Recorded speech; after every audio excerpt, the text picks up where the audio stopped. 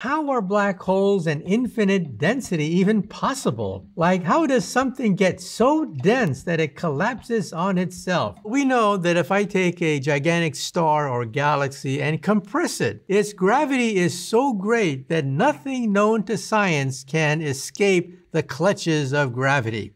So light itself is trapped by the black hole, and according to textbooks, it collapses to a point of infinite density. Let's be real about this.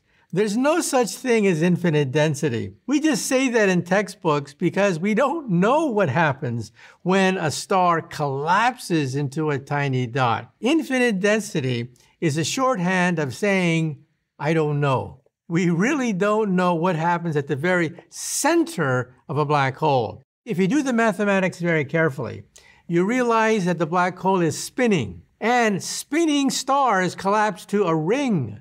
They don't collapse to a dot at all. And if you fall through the ring, the mathematics says that you fall not just to the ring, but you fall to the other side to a parallel universe. That is, on the other side of a black hole, there's a white hole. Everything that falls in gets blown off the other end